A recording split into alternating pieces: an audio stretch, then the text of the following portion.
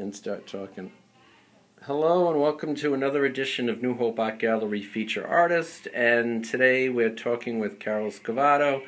Carol has been working with us since really the very beginning at our old location, and now she's with us at a new location. So welcome, Carol Scavotto. How are you? Very well, Ricky. Thank you so much for continuing to show my work at this fabulous gallery that you have grown from a very small little institution to a humongous 350 pieces of work. And a whole lot of craziness in the process. Yes, we started with 15 spots, and now my life is out of control. It really is out of control. I couldn't even fathom it. And what I brought for this particular show was parts of my flower series that are.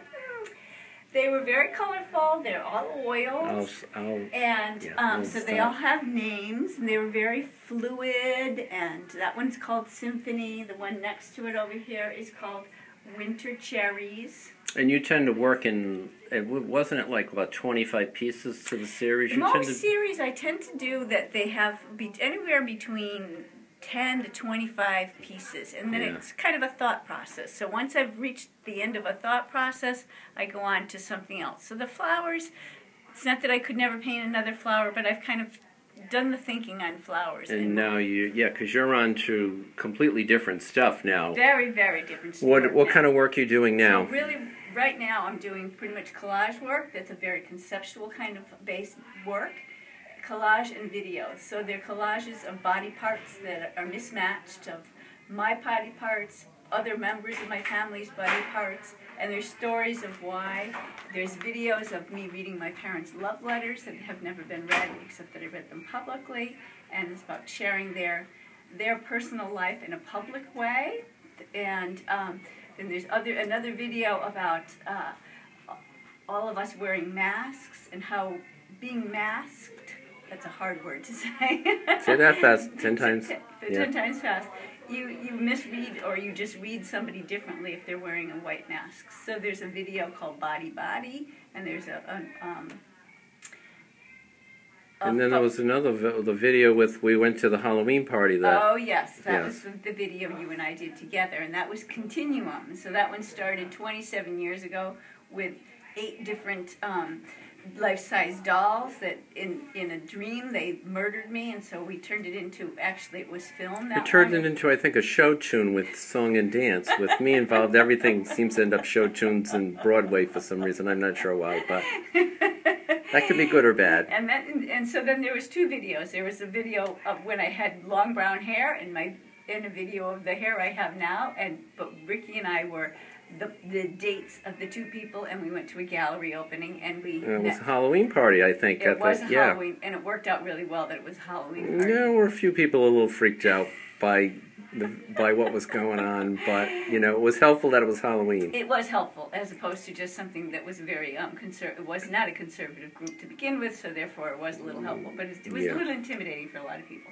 And they ran, the old and the new ran side by side at the same time. And that's all on my website. If you go on my website, on the bottom right-hand corner, it brings you to a link to my YouTube, which will show you all my videos. And most of my videos are connected with the works that are, if you just go to artworks, the different series quite often is connected with a video, and it will tell you there, this is what this is about, and explain what the whole thing is about, and that there's a video at the so each video kind of goes along with a series with some sort of a visual image. Most of them do.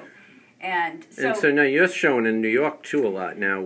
I do. I get down there quite often, and I'm actually going down next week for Call for Chelsea. So they're different juried shows that I apply for and wind up networking with different people. This is the only woman I know that enters more things than I do. She tells me that she's trying to keep up with me, and I say I'm trying to keep up with her. So and we're running crisscross. Eventually, like today, our paths cross. We bump into each other, and What a support you are to me, for sure, as far as just how energetic you are. Yeah, well, I try, I try my best. All right, well, let's kind of walk out of the office. We're going to head down, because Carol's got other work all over the gallery. The gallery is really large, so we have another piece here.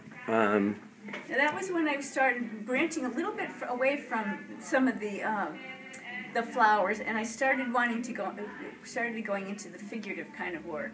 And at this point, most artists have one of these little figure stands. Posable, yeah.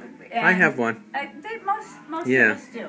And that one was it's always in my room. I was like, well, that could just land there. So he's in 3 different paintings. He's become a fixture in some of your work. It was a sort of small series. There was only 3 of them. Yeah. All right. And now we have more flowers. They're just flowers. That was actually a gift from my hairdresser at the time. She gave, and they were really, really beautiful. And sometimes painting something so beautiful is actually more intimidating because you don't ever know that you really can capture it or do it justice. Yeah, nice. And then we have one other piece here, and just ignore the talking. We're a very busy place here. Just focus on our talking and what we're talking about. Yeah, and this is another.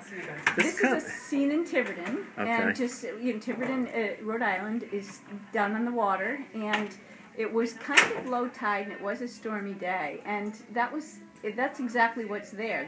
Those tires. Those tires are just at low tide show, so somebody probably had a dock attached to it at one point, and they just the sculptural shapes of it were kind of cool. I just really liked it. It kind of oddly has like an Asian feel to it too. You know, a lot of my work has.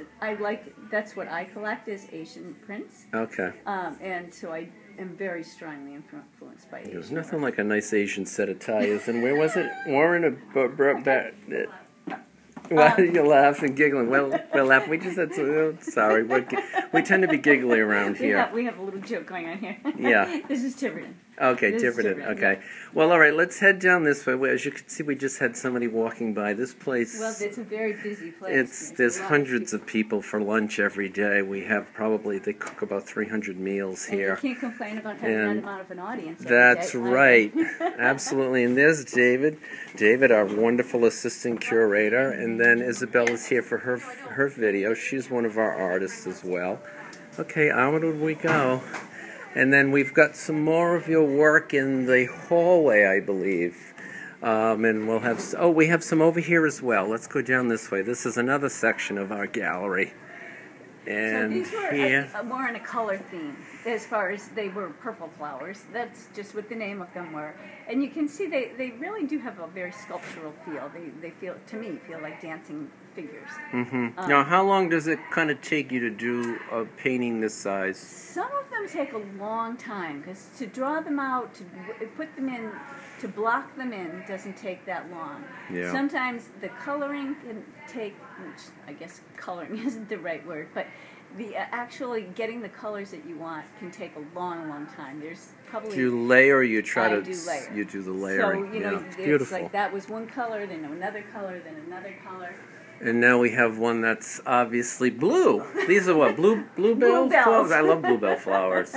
Well, that was some of them, you know, trying to hang like a lot of paintings by a lot of artists, and just can be so difficult to not only get them to look good, but together, but to remember the titles. Right. It can be impossible. That's why I try and write them on the back for everyone.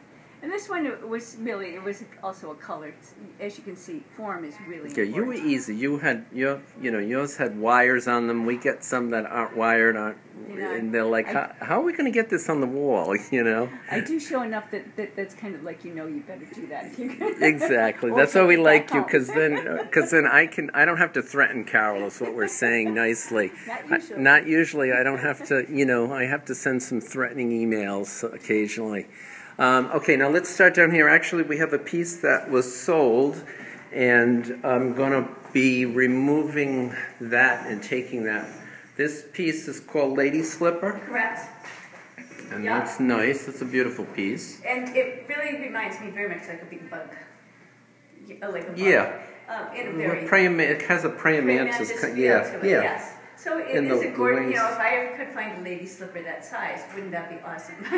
That would be very nice. That would be very awesome. Very nice. This is... From the coffee shop I go to, that's an actual plant. Oh. And at the time I knew the name of it, but it is that strange. It's like they're like little saucers, And it is really just... So that's not really a flower, it's just sort of part of the plant? It's just a plant, yeah. That's kind of like really what the leaf is. So I guess I branched out a little bit from flowers. Flowers and got some leaves in there. Well, that's good. It's good. Nice to try some different things. This is our main area, which is all new this time. And we'll just sort of head up. We have more work of Carol's upstairs.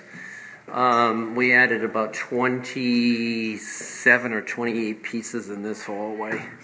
And so we ended up with a nice mix of abstract pieces. Okay, here's another one. A pink flower. Pink. This is pink flowers. See, this was easy to hang when it said pink flower. We were, the 4 or 5 of us hanging were able to figure that this was pink. Yeah. And so, so you do draw everything out first usually, or? Usually, this particular series really was drawn with ink, with paint, so, but it was outlined. Okay. See, I sort of work weirdly. I don't know.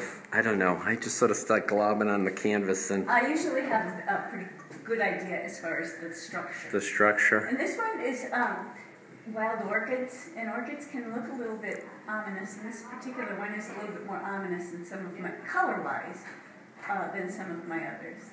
Yeah, nice. Very, very nice. And so now are you still doing, this is a new piece that Carol just brought in. She sold a few pieces with us. So we're just replacing. But this was, I tend much more to be at home with figures. And this one's just called Beach Ball. And it's just a abstracted, realistic couple at the beach with her big glasses, and he's protecting her with his arm or with her hat. He's the beach umbrella? Yeah, he's the beach umbrella or the hat. So it's a little bit whimsical. And I do like big feet. And people ask about it all the time, but most of my work have...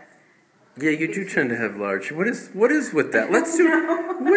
What was your childhood like? Were you terrified by large feet, chased in a dream, and so? There you go. We're gonna a little bit of therapy along with your tour, which is always nice. I'm gonna start a side business of interviewing. This one's a little bit of an architecture painting, if you will. But as far as the story of it's just called The Red Dress. It's just. You could read into it whatever you chose, of him looking at her leaving. I don't think I've ever seen this piece before. No? No. You might not have. And no, I don't think I have. And interesting. Very nice. Now this is all, what year is this? These were probably 2012. Okay. 11 or 12. Yeah, so, you do a lot of painting. I wish I could keep up with you on that, because you're like up in the morning. She's up in the morning at the crack of dawn and painting. When I'm sleeping in bed saying, not with a bomb are you getting me up painting. Well, I don't do that quite so well anymore. Yeah. This one's actually one of my favorite paintings personally, and it's just called Beach Beauty. And again, the over extreme legs and feet, but the feel of sitting on a beach, of being that relaxed and the legs out. Yeah, no, it's nice. Well, I think it's from the ballet. That's where the feet comes from. Big feet mean you can stand longer. You can stand higher or something. And this is just called the canal. I'm not pretending it's really Venice, but it could be. It could be. It could be Providence. It could be. I think I see Buddy Sancy. I think he's in the window. He's in the window waving at us. There you go. All right, and we got a few more small pieces here that have flowers in the. As you can see, we have a massive, massive gallery. We have currently about 350 pieces hanging here. And this is your holiday show, so this what a great timing for people to come out. It's a great time to come out and buy some holiday gifts, folks. And we have these are new as well because we have sold a few other pieces. So Carol brought some in. So these are just some small flowers that not everybody has places for big ones. So that's like 12 inches by 12 inches. So yeah, it's a nice size. Yeah, a nice size for a wonderful holiday gift for anybody. And this is kind of goes one right more. with it. So if they make a little pair. Good. Well, great. And as I see, we're reaching that 15-minute mark, which we never want to go past because YouTube hates me that way. So, yeah, I'm glad that you came out and visited with us today. And we'll be doing more of these as hopefully, as we start bringing newer pieces in And we look forward to everybody coming to our shows and to check out our videos. Thank you. Thank you, Rick.